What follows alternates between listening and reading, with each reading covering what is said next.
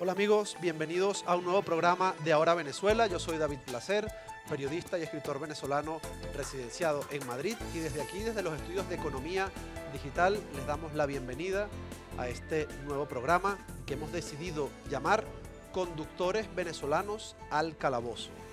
Y si eres venezolano, si conduces un coche o una moto en Madrid o en cualquier otra ciudad de las principales de España, este tema creo que te interesa. Aquí contamos hoy con la presencia de 4 especialistas que nos van a describir una realidad creciente y preocupante para el colectivo venezolano en Madrid. Son miles, según la policía, los venezolanos que están conduciendo con permisos de conducir, con licencias de conducir falsificadas.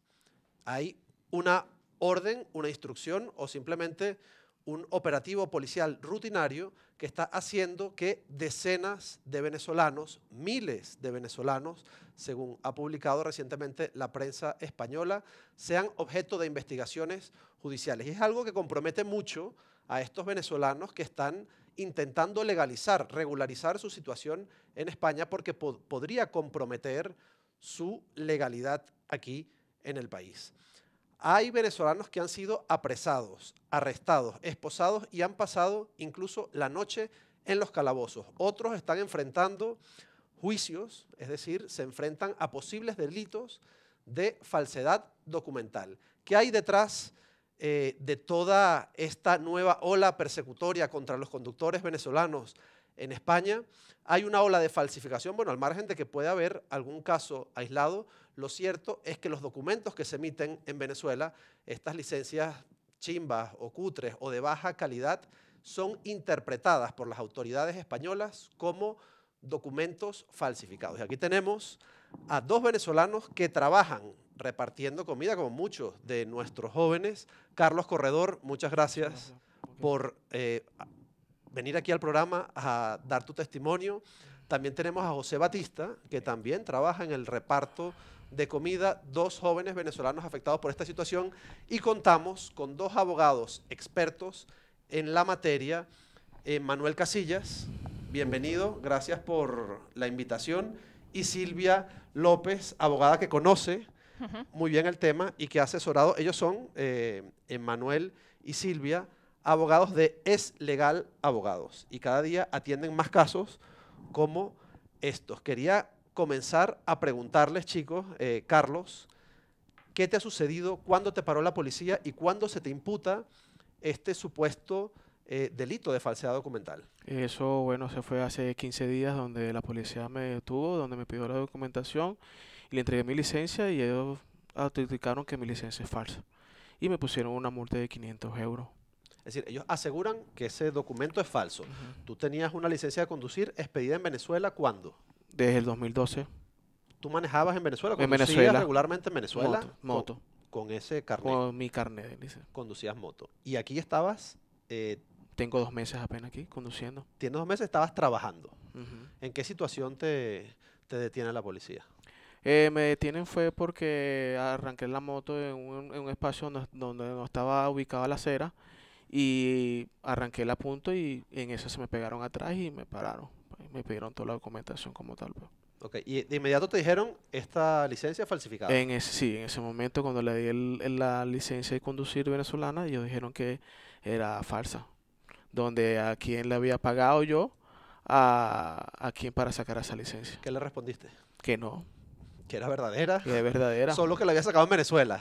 Soy venezolano. ¿Y ellos creyeron tu versión? No. Y entonces ahora que... Ellos ahora me pusieron un juicio, donde fui el martes pasado al juzgado de Plaza Castilla, donde me pusieron un abogado designado, donde realmente estoy pasando por este proceso, que tengo pruebas de donde mis licencias están activas y tengo la renovación como tal. ¿Cuáles son las pruebas que tienes? Activación del INTT como tal, y tengo las licencias actuales de Venezuela que están entregando. Ok, si tú te vas, el INTT es el organismo oficial que entrega, consigna estos documentos. Si tú vas a la web oficial, ¿apareces? Activo. aparece activo. Es decir, con una simple búsqueda El día en la web, ahí que la aparece. saqué, el mes y el día que la saqué, y el año que la saqué. ¿Y eso no vale como prueba ante la policía? En ¿O realidad no sé. tú se los explicaste? Yo se lo expliqué y lo puse Sí. como el caso. Esperando el momento en enero, el día del juicio como tal que me dieron. Y ahora no puedes trabajar, no tienes No licencia. no puedo trabajar. Y trabajabas de eso, trabajabas Trabajar repartiendo de eso. comida. Ahora estás sin ingreso. No tengo empleo. Bueno, difícil situación. También, José Batista, Sí, enfrentas una situación muy similar, ¿no? sí, similar a la del amigo acá. Sin embargo, afortunadamente yo contaba con las dos licencias, los dos carnets de conducir, tanto la de moto como la de carro. Entonces, una vez que me paran, me solicitan me piden las dos licencias, no me las piden, yo se las entrego voluntariamente, de hecho. Yo se las entrego voluntariamente y hacen su chequeo mediante el sistema que una sí le aparece legal y la otra no. La de moto sí le aparece legal. Yo en el momento estaba conduciendo una moto y la de coche no. Entonces, uno de los funcionarios me dice que tienes un documento que es falso y es un delito poseer documentación falsa. Y yo le dije, pero yo estoy conduciendo una moto, o sea, no estoy conduciendo un carro. Si estuviese conduciendo un coche, quizás. Sí, pero es que la posees la tienes en tu propiedad, entonces no sabemos. Entonces, por ahí empezamos a debatir de que no, y le expliqué, mira, en la página web de mi país aparece activa, yo no voy a venirme a un país, ¿verdad? A sabiendas de que me traigo una documentación falsa. Yo fui 10 años taxistas en Venezuela, los policías en mi país son un poquito más de nivel de carácter elevado que ustedes, y si te paran una vez, lo primero que hacen es verificar si tu licencia está bien. Si no está bien, toman otro tipo de acciones, ¿entiendes? No te llevan preso. El soborno. El soborno, sí, no lo quería decir de esa forma, pero bueno. Entonces, Pero aquí no. Es decir, aquí te están deteniendo en un operativo. A ti te detuvieron un operativo sí, no, un regular. operativo cualquiera en la calle. O sea, me pararon, tal, documentación, yo presté mi colaboración, todo, y mis argumentos fueron esos. O sea, ¿cómo me dice que es falsa? ¿Verdad? Si yo fui 10 años taxista en Venezuela, y lo primero que tiene que hacer una persona que es taxista es tratar de tener toda su documentación al día. De eso tú te confías. ¿Me entiendes? Entonces, A ti también te retuvieron la sí. licencia en ese Sí, mismo la momento. licencia la tienen ellos. Como a Carlos. Sí, claro, la licencia la tienen ellos. Ahorita sí me encuentro manejando porque tengo la licencia de moto y puedo conducir moto. Ok, porque tenías dos licencias. Sí, En ese momento, ¿qué pasa? Te detienen, te llevan al... Tú eres uno de los venezolanos que sí. terminaron en el calabozo. Sí, sí, sí, Te sí. esposaron. Sí, claro. Total, como un Te llevaron delincuente detenido total. como un delincuente. Total, como un delincuente. Yo, pero, o sea, si le estoy prestando ayuda, te estoy prestando la colaboración, no me estoy resistiendo a nada de lo que me estás diciendo, ¿para qué me vas a poner las esposas? No, es procedimiento. Bueno, procedimiento, lléveme. ¿Qué vamos a hacer, pues? Ok, te llevaron esposado porque presuntamente tu licencia de conducir era Por la falsa. Te licencia. decían ellos. Sí, por la licencia. O sea, no desconozco las leyes de España. No sé si el procedimiento por cualquier cosa hay que ponerte las esposas. Pero bueno, me pusieron las esposas, ok, vamos. Y ¿Cuánto tiempo estuviste en el 2 horas. calabozo? Yo estuve 2 horas preso. 2 horas preso, nada más. Ustedes conocen casos de compañeros que han tenido consecuencias peores, es decir, han tenido que dormir en el calabozo, han pasado más Sí. de... Sí, claro. Sí, Sí, ha pasado más de un día, más de 24 horas, sí. 24 horas. Más de 24 horas porque el Estado te asigna un abogado gratis si no tienes uno que te represente. Abogado de oficio, sí. Por el abogado de oficio. Y hasta que él no llegue, no te vas. Y si llega el otro día, Bueno, es aquí una situación que todavía entiendo, no comprendemos bien lo que está sucediendo, pero aquí pareciera, Silvia, que la policía, en lugar de asumir la presunción de inocencia, está asumiendo la presunción de culpabilidad. Sí, sí, David, buenas tardes primero. Buenas tardes, Silvia. Buenas tardes. Lo que hace la policía, a ver, está todo protocolizado. O sea, hay un protocolo primero y la policía yo creo que sí lo está cumpliendo el protocolo. Más que nada aquí lo que está fallando yo creo que es la fase de instrucción en el juzgado. Una vez que se lleva a cabo todo el procedimiento, que la policía lo instruye y lo lleva al juzgado. Ahí ese procedimiento sí que está fallando porque prevalece más un informe técnico que el propio consulado, cuando es un documento expedido por un país y que en España la autoridad competente sería el consulado. Entonces, o bien se debería oficiar solicitud del Ministerio Fiscal o incluso de la defensa, solicitar un informe al consulado a ver si es auténtico o no el documento. Pero ¿cuál es el procedimiento policial cuando un agente detiene a un conductor y sospecha que su licencia es falsificada? ¿Cómo corrobora in situ ese agente si el documento es falso o no? Claro, lo miran de una forma con un aparato que tienen de una forma muy rudimentaria. Eso, bueno, y hay una base de datos que también lo pueden comprobar. ¿Qué pasa? Que la base de datos no es fehaciente, no siempre aparece realmente las personas que están en esa base de datos. Las personas, me refiero, es luz ultravioleta, lámpara de Wood. Eso es a posteriori. Eso ya es un informe que hace la policía, pero no lo hace in situ en el momento. Eso ya no es tan rudimentario, es un informe que hace la policía ya cuando está detenida la persona y con tiempo, digamos, el informe. En el momento es simplemente una lamparita. Sí, eso es una lamparita, un aparatejo que tiene, digamos, la policía, y hay una base de datos donde hay personas que están incluidas, las personas que tienen supuestamente pues carné homologado. Claro, pero puede suceder en este caso que hay muchos venezolanos que no estén por incompetencia del gobierno de Venezuela, que no estén en esa base de datos, aún teniendo una licencia original. Claro, por supuesto, legal. Sí, por supuesto. Y eso sospechamos lo que está ocurriendo. Claro. Lo digo porque hace muy pocos días el diario El Confidencial publicaba un artículo titulado de la siguiente manera: la policía detecta a miles de venezolanos conduciendo en España con carnets falsos. Y este artículo se publicó tomando en cuenta las fuentes policiales, que aseguran que miles de venezolanos están conduciendo de forma fraudulenta con carnets falsos por toda España. Miles de venezolanos. Dice además el artículo que solo en Canarias la policía dispone de 400 permisos que tienen que corroborar. Es decir, están dando por hecho que 400 permisos que tienen que corroborar ya son falsos. Pero esta estadística es en relación a la detención, a las detenciones que ellos llevan a cabo, pero no a las sentencias, porque se dice que es falso solamente cuando hay una sentencia judicial que diga que ese documento es falso. Mientras tanto, la presunción de inocencia. La presunción de inocencia, pero no se está llevando a cabo. Vemos que están actuando casi, como hemos visto con estas dos detenciones, con presunción de culpabilidad. Efectivamente. Emanuel, ¿desde cuándo hay constancia en el despacho de ustedes, de cuándo tienen constancia que esto está sucediendo? ¿Esto es algo reciente? ¿Está ocurriendo desde hace mucho tiempo? Esto, más que ser reciente o desde hace mucho tiempo, creo que ya había empezado hace mucho y ahora se está volviendo ya la regla general. Ya lo que está escuchando las personas por la calle se está volviendo cierto, que cada día más ocurre este tipo de detenciones en el cual llevan finalmente a una posible y posterior imputación por falsedad documental. Uno de los primeros casos que llegó al despacho fue un chico con un caso igual al de ustedes y que incluso tenía otra licencia que había homologado en otro país para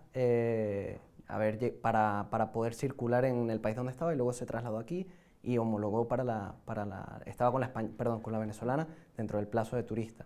Entonces ya desde ese momento estaban dando por hecho que era falsa y ni siquiera se había hecho ningún tipo de, vamos a decir, una instrucción correcta para poder corroborar que esos datos eran ciertos.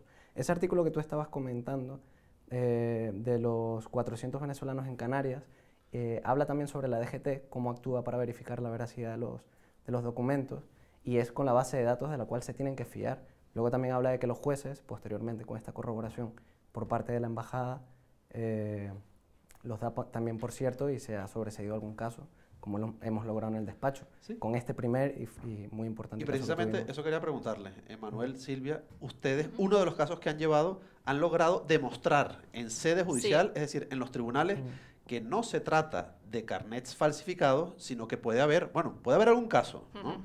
Pero es decir, estamos... la excepción. Están presumiendo que se está culpabilizando a los venezolanos simplemente porque la calidad del documento no es buena. Claro, y en fase de instrucción, además, que es muy importante, no ya en fase ya de vista oral, digamos, en fase de instrucción... Es decir, no se celebró el juicio. No se celebró el juicio. En la primera fase, que es la de instrucción, donde se investiga, digamos, pues ahí con un documento consular, donde se acredita que el documento que es auténtico y que esa persona tiene carnet de conducir, pues se ha sobreseído el procedimiento. Claro, porque ustedes lo que hicieron como abogados es, tienen el caso de un afectado como el de Carlos y de José. Sí. Lo primero que apelan es al consulado venezolano. Sí, al consulado. Al consulado, que en este caso solo hay un consulado. Nosotros tenemos dos embajadas, ¿no? Claro. La embajada designada por la Asamblea Nacional y por Nicolás Maduro, pero en el caso del consulado solo hay uno, Ujú. que es el consulado de Sí, Nicolás Maduro. Ustedes sí. solicitaron allí. Sí, se puede hacer de dos formas, o bien solicitándolo directamente del consulado, o bien pedir que se libre oficio al juzgado y que el propio juzgado lo solicite. En este caso nosotros lo solicitamos y lo expidieron rápidamente. rápidamente, sí, rápidamente. Y en ese caso fue favorable, es decir, el consulado les aseguró Sí, que ese esa documento era licencia auténtico. era verdadera, Sí, efectivamente. era auténtica. Sí. No vale, como en este caso, como en el caso de Carlos, que tú puedas verlo a través de la web del instituto, del INT, el ente oficial. Tiene más peso y es más formal un documento consular, evidentemente. Claro. Y entonces simplemente la emisión de este documento, es decir, de esta prueba consular, Ujú. valió para que la juez o el juez, en este caso, Sobreseyera les diera la razón a ustedes. Sí. ¿no? En este caso queda liberado su cliente de cualquier posible implicación penal. Efectivamente. Porque esto es importante, estamos viendo que unos chicos que están trabajando, están conduciendo, están llevando comida Ujú. para mantenerse, porque bueno, cuando llegan aquí a España, los jóvenes venezolanos, la primera salida laboral que tienen es repartir comida. Claro. Claro.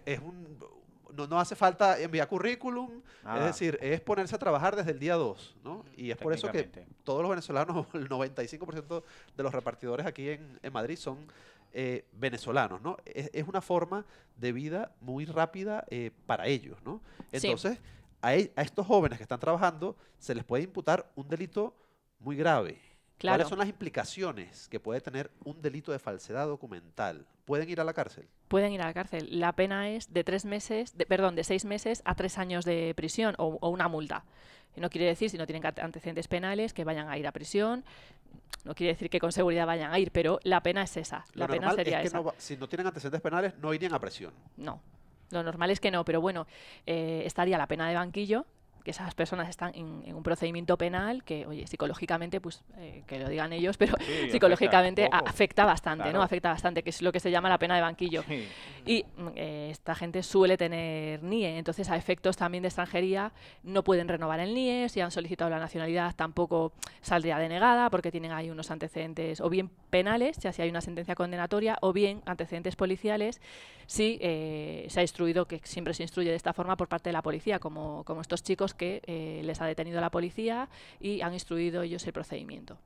En tu caso, José, tienes pendiente el juicio. Tú Sí. tuviste un juicio diferido, ¿no? Sí, O- el juicio está diferido por el juez, una incompatibilidad de caracteres, digámoslo así, entre el juez y el abogado. Entonces trasladó el juicio con otro juez o el alguacil, algo así. No lo entendí bien al abogado que me tocó y nada, estoy esperando fecha para que se celebre para el que se juicio. celebre el juicio nuevamente.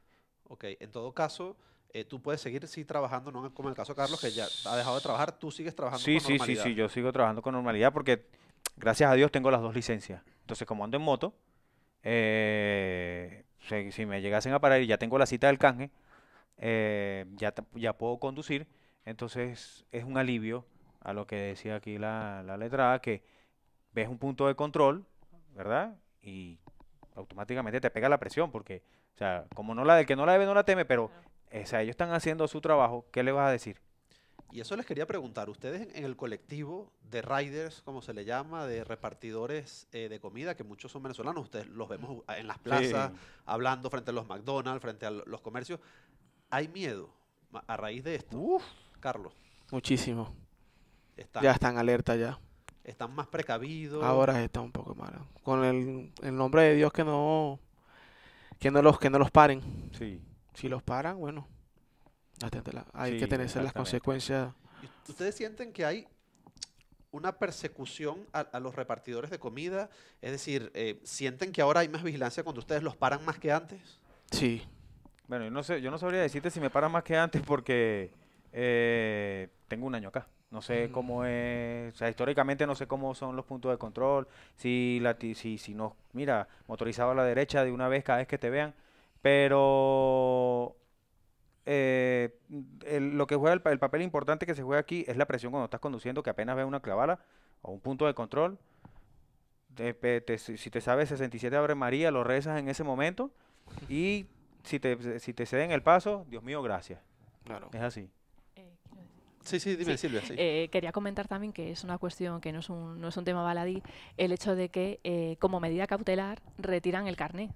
Lo retiran, o sea auténtico o no, lo Claro, retiran. es el caso de Carlos. Claro, entonces están, pues imagínate, hasta que, como le ha pasado a este chico, hasta que se sustancie el pleito, o sea, hasta que llegue el juicio, pues a lo mejor están 2 años con esa medida cautelar de retirada de carné y no pueden conducir.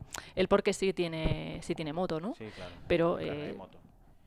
Bueno, incluso un amigo, un conocido, según su experiencia, le cuenta en el grupo que lo paró un policía en bicicleta. El chico estaba en bicicleta y entonces le mostró los documentos, porque tienes que mostrarlos todos, y cuando la licencia, a ver, es falsa, tú ves qué hace, o la pico o te pongo una multa, y le picó la licencia. No sé qué tan cierto sea, no lo descarto, pero... Es decir, pareciera, y no sé si ustedes como abogados cómo lo ven, que puede haber una instrucción, una directriz de algún órgano superior de un mayor control al colectivo de conductores venezolanos. ¿Cómo lo sienten ustedes? No creo yo. Con otros países, con Nigeria, por ejemplo, también hay bastantes detenciones de este estilo. Hay un protocolo, digamos, policial. Yo, como te comentaba antes, lo veo más enfocado a la fase de instrucción judicial, no tanto policial, sino como judicial. Es decir, ¿ustedes creen que la policía está actuando de igual manera, como han actuado siempre? Sí, sí. Es decir, pueden ir deteniendo, bueno, cautelarmente. Sí, ven un documento que creen, por lo que sea, porque hay indicios de que ese documento, pues bien sea porque no es de buena calidad, digamos, que no lo ven auténtico, hombre, tienen el deber de denunciarlo, claro. Claro, pero ¿por qué dices en fase de instrucción sí está cambiando algo? ¿Qué es lo que ves En fase de en la fase instrucción, judicial? Yo opino que le dan muchísima importancia al informe policial en lugar de oficiar al consulado quién es realmente el responsable y el que debe decidir si es auténtico o no, Claro, es según decir, su se le base está de dando datos. peso a la voz del policía, a la Ujú. autoridad competente, Ujú. y en cambio la voz de estos trabajadores, inmigrantes, recién llegados, es más puesta quizás en cuarentena. Se duda más de Claro, su versión. más que su versión, ya no su versión, pero lo que es oficial, que es la del consulado, digamos. El consulado es el órgano competente quien tiene que decidir si el documento extranjero es auténtico o no. Entonces no se le está dando peso a esa voz, se le está dando peso más a un informe policial. No la voz de ellos, claro, porque ellos evidentemente van a decir que es auténtico, claro. No, efectivamente, bueno, Claro. pero la voz de ellos sustentado evidentemente en las pruebas consulares y en este caso del instituto emisor Eso es. de la Eso es. licencia. Emanuel. Bueno, en particular es verdad lo que dice Silvia, de que, por ejemplo, pasa mucho con los nigerianos, pero claro, también es cierto, y esto hay estadística, de que Nigeria es un país que también se presta para este tipo de acciones.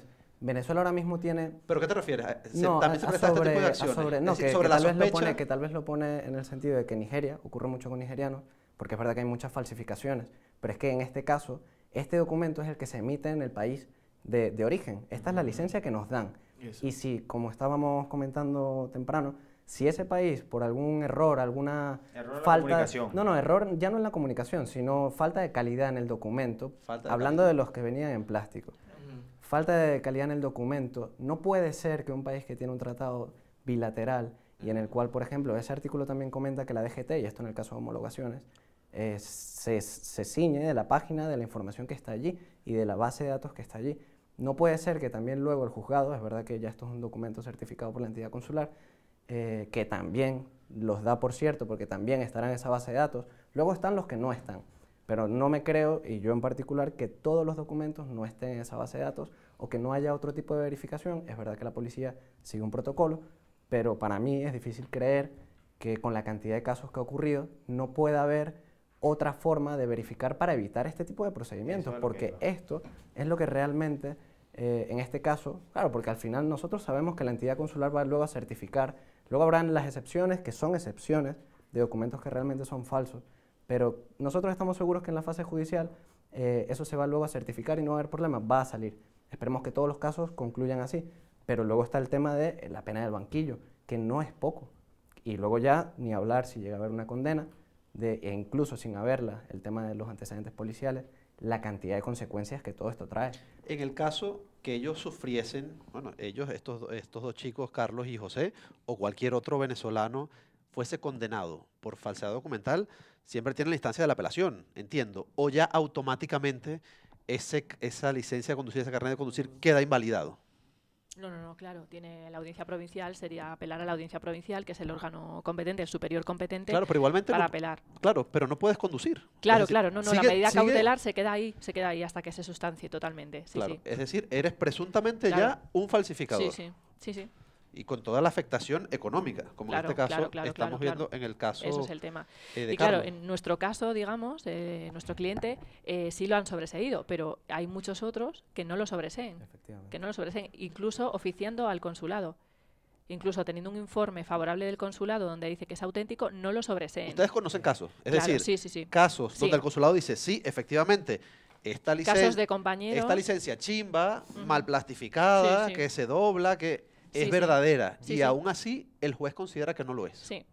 Pero pues Ujú. esto es inaudito. Es Sí, decir, sí, la sí, autoridad competente te está diciendo que es Eso verdadero. es lo que una yo, eso es excepción. lo que yo opino, claro. Y de todas formas, bueno, supongo que eso cabría, ¿no? Esta apelación ante la Audiencia Nacional, donde por lógica judicial debería dársele la razón Debería, al claro. afectado. Ujú. Y están en recurso, ¿eh? Yo conozco procedimientos de compañeros que están en recurso. Sí, que están en recurso Han ante la aumentado, audiencia. evidentemente este tipo de casos supongo que se han multiplicado en los últimos meses. Ujú. Es decir, porque la población También se ha multiplicado. de venezolanos, conductores además se ha multiplicado también. Ujú. Esto está, se comienza a conocer en los juzgados este tipo de casos. Ujú.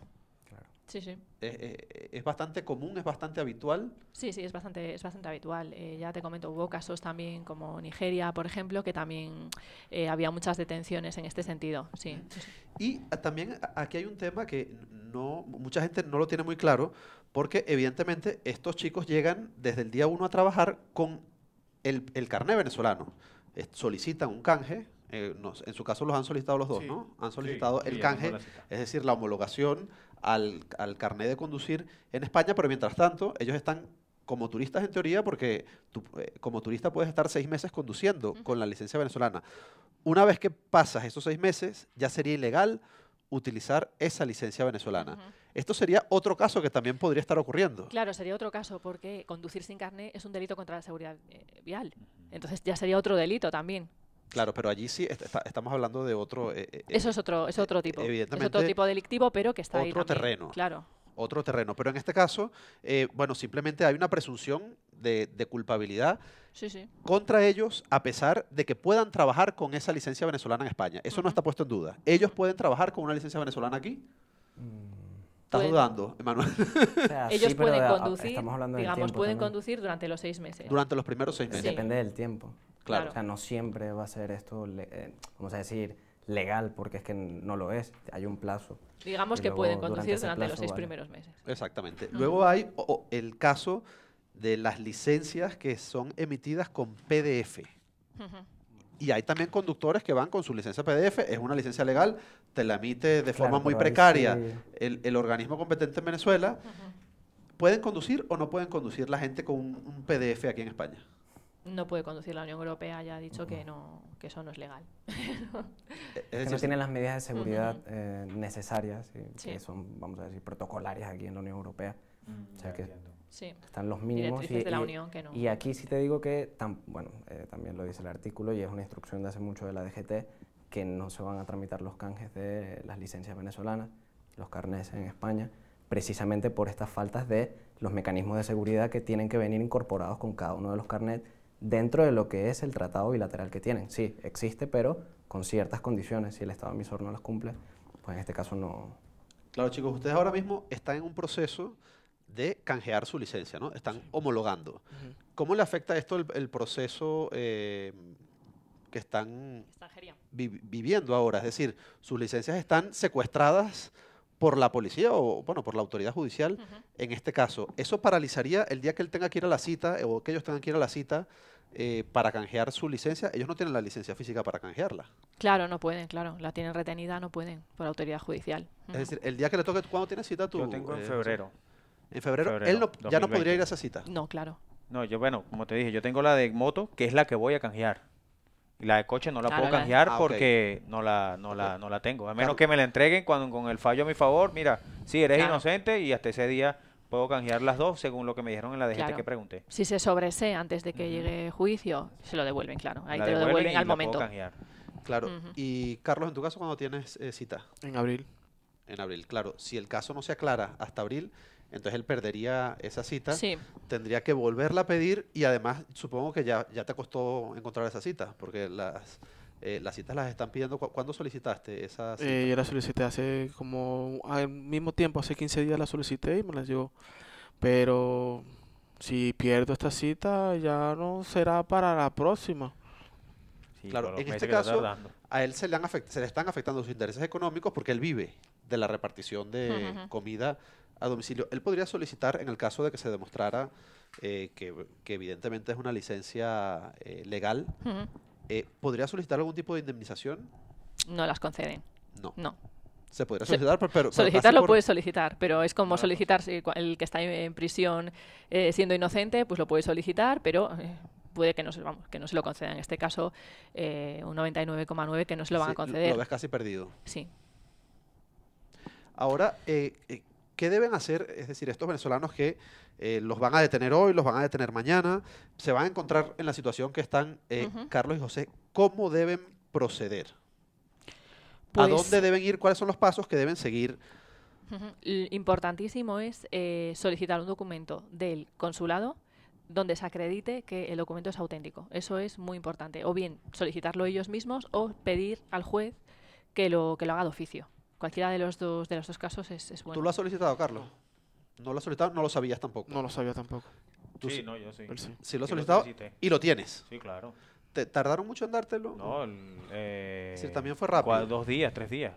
Sí, suele Sí, tardar es eso, una rápido. semana como mucho, sí. Sí, Ujú. fue rápido, les expliqué el caso y como premisa tengo ahora mismo que cada vez que converso con algún venezolano que sé que está recién llegado o está dentro de los 6 meses, para que evite el mismo problema, vaya hasta el consulado y solicite su aval de la licencia para evitar ese mal momento. Porque es cierto, o sea, lo que estaba diciendo usted,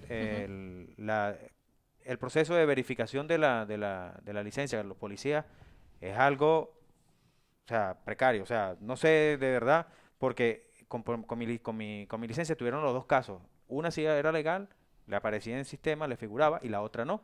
Pero las dos eran un plástico, El como mismo. una tarjeta de crédito. El mismo plástico El que mismo. con la foto, Ujú. que lo que dice el carnet, República Bolivariana de Venezuela, licencia de segunda, la que tienes tú, la misma.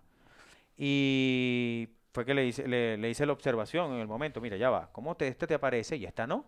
Este es 2009 y este es 2017. Tienes razón, me dijo, pero igual vas preso. Bueno, vámonos pues. Entonces, ¿qué hago? Cada vez que me consigo un compañero, le digo, vaya al consulado, paga 50 euros, te dan el aval de tu licencia y Ujú. cuando te detengan, porque es un sistema de error, un sistema de comunicación, que es lo que te decía hace rato, usted le dice, no se ponga a pelear con el policía, no te increpes con él ni nada por el estilo, y le explicas, ¿verdad?, que hay un problema de comunicación. O sea, que si tu información como funcionario es fidedigna, la mía también, porque lo único que nos diferencia es que tú tienes un uniforme y yo no, pero eso no quiere decir que yo sea mentiroso.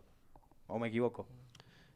En este caso, Silvia, Emanuel, si ellos están en proceso, bueno, están de forma temporal en España, tienen residencia temporal, ellos tienen luego que someterse a unas renovaciones Claro. para ir regularizando su situación hasta que obtengan luego la residencia definitiva o la nacionalidad, Ujú. según proceda. ¿Cómo les afectaría si están en este proceso y tienen, es decir, ya tienen una ficha policial abierta? Sí. Eso es. ¿Cómo les afectaría si tienen ahora que renovar una residencia, por De ejemplo? forma negativa. Si tienen que renovar por un informe gubernativo desfavorable, es decir, una detención policial, pueden no poder renovar la residencia, salir negativa, vamos, la resolución desfavorable, incluida una nacionalidad también. Cualquier trámite administrativo que puedan hacer puede salir desfavorable por un informe gubernativo. Aunque luego ellos, si luego en juicio logran demostrar que la licencia es auténtica, Sí, ¿se podría revertir esa decisión o es complicado? dependiendo en qué fase esté. Si hay plazo para recurrirla, sí podría, pero si no, la han perdido ya. O sea, realmente es un perjuicio enorme, Enorme, irreparable. En muchos casos irreparable el que sí, está cometiendo sí. las autoridades, la policía, Sí, los sí. juzgados Sí, a sí. estos chicos Sí, sí. recién llegados. Ujú. Es terrible Es terrible, sí. Terrible. lo que está sucediendo y además, Es bueno, un tema muy serio. es un tema muy serio y además con esta versión policial que hay una culpabilización masiva Ujú. hacia el colectivo. Y directa. Sí. Directa, porque la culpa es directa. O sea, te dicen, no, la falsificaste. Pero si es un problema de comunicación, hermano, ¿cómo la voy a falsificar? O sea, te lo comentaba y lo comentaba Carlos también al principio, o sea, si Ese es un documento que lo entrega el gobierno. Ya exacto. eso no tiene O ya sea, culpa la de única eso. manera, que yo haya falsificado ese carnet de conducir, estando activa en la base de datos del INTT, que es el Instituto Nacional de Tránsito en Venezuela, es que yo haya hackeado el sistema, y eso es delito informático. Voy preso. Es que el ciudadano no puede sufrir un perjuicio por la mala calidad de un documento, Claro. que no depende de él. Claro, Claro, O sea, depende de la autoridad de la- competente, claro. que en el caso venezolano ya sabemos que es Ujú. incompetente. Claro. Sí. No es muy competente. Y que a lo mejor no, en el momento no lo pensaron, de que mira, estas personas se van a ir por X situación del país, vamos a hacer que esta licencia sea internacional y sea validada y la acepte cualquier país, porque no sé cómo será en Estados Unidos con el tema de la licencia. Eso me lo estoy desayunando acá porque... Pero es que yo creo que también es muy importante recalcar el hecho de que hay un tratado bilateral y que Eso. si hay un problema, estamos hablando de licencias expedidas hace muchísimo tiempo, donde, bueno, claro, ahora hay muchísimos venezolanos aquí y claro, los casos se multiplicarán, pero no puede ser que todas sean falsas y que todas vayan en este sentido y que sobre todo siendo licencias de plástico que vale las otras, pero es que estas fueron expedidas por la autoridad. Entonces, si esto no vale, porque tiene este tipo de fallos y al final conducen a los jóvenes que vienen en este tipo y que es verdad que es una oportunidad de las más fáciles y accesibles para empezar a trabajar aquí y que es su primer, vamos a decir, sueldo para mantenerse y avanzar, no puede ser que si hay este tipo de fallos que no es culpa de ellos, culpa del Estado emisor, se les condene a ellos, vamos a decir, a mínimo la pena del banquillo, a pasar el mal rato, no poder trabajar, incluso luego dañar lo que es el futuro de su situación legal aquí en España, porque no podrían acceder, por ejemplo, a una renovación. Estamos hablando de mucho. Entonces, si hay un problema, lo que debería hacerse ya y desde hace mucho tiempo es una revisión de ese tratado, con todo el dolor del mundo como venezolano, pero... Hubo, es que Emanuel, una revisión del es lo que tratado, de hay. hecho, quedó suspendido Mm. hasta este año cuando fue renovado. ¿No? Estuvo suspendido durante un tiempo y ahora con el embajador designado por la Asamblea Nacional o por Juan Guaidó Pero ahí se estamos retomó estamos ese hablando de que convenio empezaron bilateral. perdona que, estamos hablando de que empezó el tema de las licencias en PDF. Entonces, claro, ahí sí es verdad que Efectivamente. no habían, vamos a decir, las medidas de seguridad adecuadas y el Efectivamente. Estado, claro, ese tratado De hecho, tiene... ese fue el argumento para ese suspender tratado el tiene tratado. unos mínimos, unos máximos y claro, a partir de ahí se rige. Y si a partir de ahí empezaron a mandarlas en PDF, pues lógicamente no se podrá hacer ni mucho menos un canje, ni mucho menos conducir aquí en España.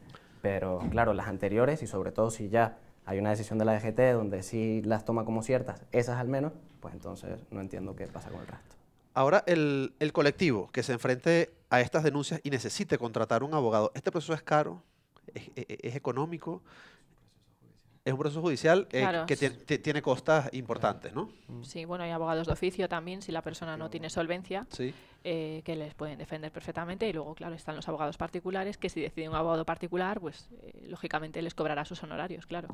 Bueno, y en el caso, Silvia y Emmanuel, para los que nos están escuchando, que quieran contactarlos a ustedes para resolver estos problemas, ¿cómo los pueden contactar? ¿Dónde los pueden encontrar?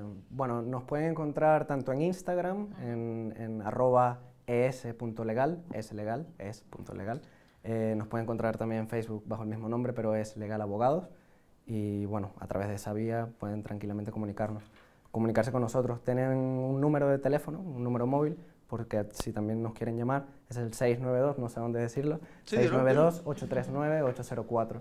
Allí con gusto les atenderíamos, pero de todas maneras yo quisiera decir algo ahora, ya que estamos hablando de contactar. Mi padre, Alberto Casillas, tiene lo que es la Casa de Venezuela, que... Bueno, Si es que no los habíamos dicho. No, y Emanuel Casillas es hijo de Alberto Casillas, conocidísimo activista venezolano. un de gusto la para comunidad. todos. Yo sobre todo quisiera a todas estas personas que tal vez, porque bueno, lógicamente en principio nadie tiene tanto dinero tal vez para pagar un abogado privado siempre, y siempre está la justicia gratuita. Si aún así necesitan asesoramiento, pueden acudir con gusto a la Casa de Venezuela y bueno, nosotros por lo menos vamos a estar allí para ver qué Aunque pasa sea con los una casos. asesoría mínima, Sí, ¿no? claro, o sea, sobre, Sí, claro. sobre estos casos quiero, y en particular nosotros dos hemos estado hablando mucho sobre esto, es una problemática muy grande, de esto dependen, vamos a decir, los intereses de muchos jóvenes y la verdad queremos echar una mano, lo hemos hecho siempre con la Casa de Venezuela y en este caso en particular y con la comunidad de riders que están con ello, pues queremos hacerlo, por supuesto. Bueno, pues estoy seguro que la comunidad estará muy agradecida de que les puedan orientar. Evidentemente, si van a llegar al caso, bueno, pues quienes lo puedan llevar los pueden contactar a ellos. Y es un tema, creo que muy interesante y en el que deberíamos hacer más hincapié. Yo creo que deberíamos hacer incluso otro programa para hacer seguimiento de si este tema va increciendo, es decir, va a generar mucho más perjuicio a la comunidad venezolana o si, bueno, si se puede ir resolviendo favorablemente, porque ustedes creen que sí puede haber una jurisprudencia, digamos, es decir, este caso que ustedes han logrado, este sobreseimiento, Sí. puede suponer, digamos, un aceleramiento del resto de casos. Un antecedente, digamos. Sí, ¿no? un antecedente, un Sí. precedente para que sus casos puedan ser también Claro. exitosos. Es que jurisprudencia, para que exista jurisprudencia sobre este Una tema, sentencia, se necesita, claro, jurisprudencia mayor, digamos, de las Claro. audiencias del Supremo y se necesita tiempo que esas personas pues apelen. Entonces, Eso lo no que ha llegado tenemos todavía. ahora, eso no ha llegado, entonces lo que tenemos ahora, claro, son antecedentes de otros procedimientos, pero claro, por ejemplo, en nuestro caso sería un procedimiento de instrucción. Puede ayudar de todas formas, aunque no haya sentencia Sí, firme. claro, puede ayudar, sobre en el todo, resto, sí, podría ayudar. Sí, toda ayuda, claro, podría ayudar, sí. Pero no hay jurisprudencia. Pero no, jurisprudencia todavía no, es muy pronto. Bueno, amigos, trataremos este tema que es además preocupante. Yo creo que es preocupante, es alarmante por todas las consecuencias que les está acarreando. Ojalá, José, vamos a seguir en contacto, José, Carlos, para ver cómo evolucionan sus casos y vamos a seguir informando, porque es un tema, estoy seguro, que va a generar, bueno, muchísimo revuelo, Sí, como, claro, como no es para menos. Se nos está prácticamente culpabilizando por ser venezolanos y tener un documento de mala calidad que no depende en absoluto Sí. de nosotros. Así que muchas gracias, José. Gracias a ti. Y Carlos Gracias a por ustedes, hacer, ¿verdad? por Gracias a mostrar la ustedes. cara y hacer Gracias a público ustedes. Gracias. el tema. Y gracias a Silvia y a A ti. Emanuel. Ya saben, ya los pueden contactar si están afectados por este caso. Y les agradecemos también la información que les puedan dar a la comunidad, que como muchos de ellos no tienen recursos porque están recién llegados, ¿no? Así que Ujú. gracias por Muchas gracias ese a ti. gesto. Gracias a ti. Y seguimos en contacto la próxima semana con otro Ahora Venezuela.